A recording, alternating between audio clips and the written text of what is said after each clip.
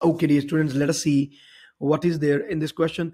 A parallel plate capacitor is connected to a battery. What happens when a sheet of dielectric material is inserted between the plates without disconnecting the battery? Now, the thing is that we are not disconnecting the battery. That is a very important piece of information in this. There are two cases in which you can actually do something like you are adding the this thing dielectric into the capacitor. So this is there are two different variations that are possible here, and let me tell you what. So let me talk about the case number one. So what happens here is, let us say there is this capacitor and it is connected with the battery, and battery is not disconnected, and dielectric is inserted into the capacitor space. So what happens here?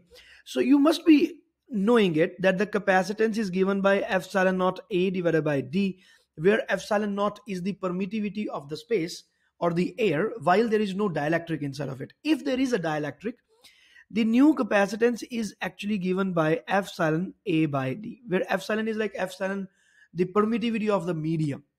Now, the permittivity of medium, like let us say the dielectric constant for the dielectric is given as K. So permittivity of medium is given by K times permittivity of space. That is the formula.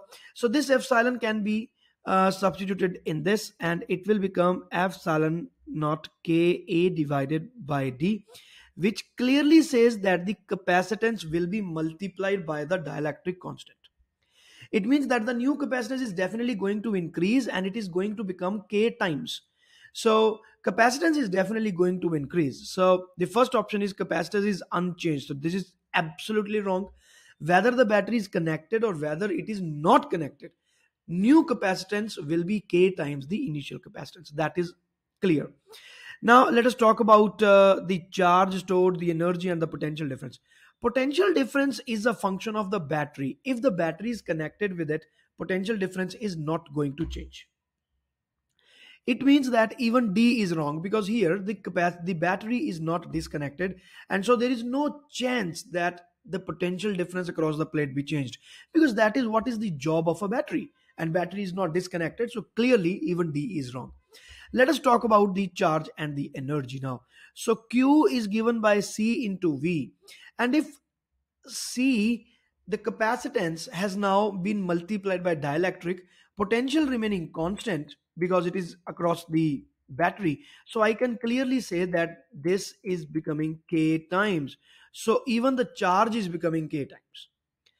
Clearly, battery is the source of charge and it is not disconnected.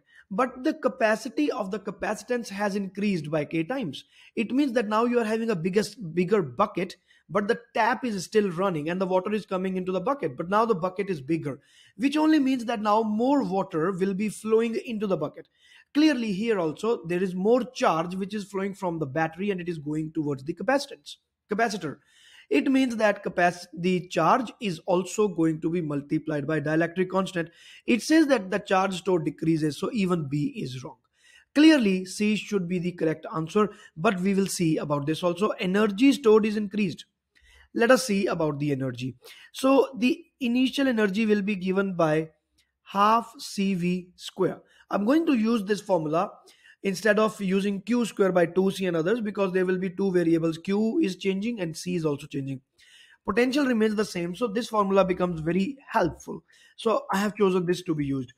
Clearly, the potential is not changing. Capacitance becomes K times, so the new energy is also becoming K times. Like instead of C, we would be using C dash, and that will become K times C. So clearly, even the energy has become K times. So C is absolutely correct. Okay. Now this is case number one, as I have earlier told you, but now I'm going to tell you what is case number two. Although it is not asked in the question, just because I want to teach with the help of the question. No, so that is why we are going for case number two. That is very, very important. So in this case, you can note this thing, that the capacitance is K times, charge is again K times, and the energy is also K times. But the potential remains the same. So V is equal to V dash. Even this is a point to remember. Now, let us go for the another case when the battery is disconnected. Now, let us say this is the capacitor and it was connected with the battery with a switch here. And earlier the switch was on, and so the charging took place, and Q is the charge which was stored on the capacitor already. V is the potential of the battery. Now the switch is on, it is working, and that is why the capacitor is getting charged. So let me create this scene, like C is equal to epsilon naught A by D. The charge Q is equal to C into V. The energy will be given by like half CV square. We would be using other formulas also, Q, C, and V, and the potential across the capacitor is given by V. But now in case number 2, what happens is I am disconnecting the battery. So now the battery is not connected anymore, and so the charge cannot flow. So technically I can even remove this branch. So it's only a capacitor now. Sorry. So it's only a capacitor now in our diagram. This is case number 2 now. Now I choose to put the dielectric into the capacitor when there is no battery. Clearly, we know that the capacitance will become K times. I told you that whether it is connected to the battery or whether it is not, the capacitor is going to be K times. So this is K times the capacitance. C dash is equal to Kc. The new charge, what will happen to the new charge? But there is a problem. Now, yeah, new charge will also, it will remain same. Why? Because the circuit is not complete and charge cannot flow. Neither the charge can go towards the capacitor nor the charge can leave the capacitor, because it is no longer a circuit. It's not a circuit anymore. So where the charge will go?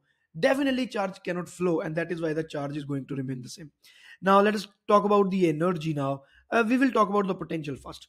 So this is the potential, and clearly Q is equal to CV. So V is equal to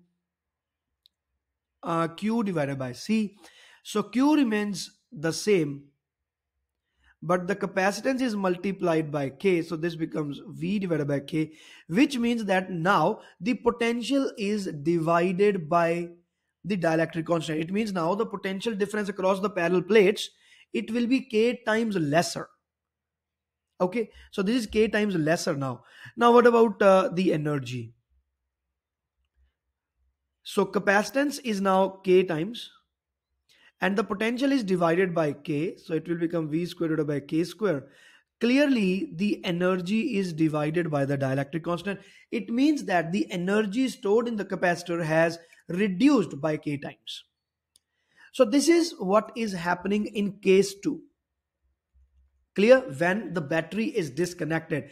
I told you that this is one of the most important piece of information that they have given in the question. So this is how we do it, and these are the things that you need to remember. So if there is any other doubt in this topic, you can ask me. This question is a repeat telecast question again, and many questions there, those who are using these concepts. So it's very important for you to watch this video a couple of times. Okay, so this is Professor Varun. Please subscribe to the YouTube channel. Also, please join the YouTube channel if you want to access the paper 2 solutions with this kind of an explanation. All the best. Bye.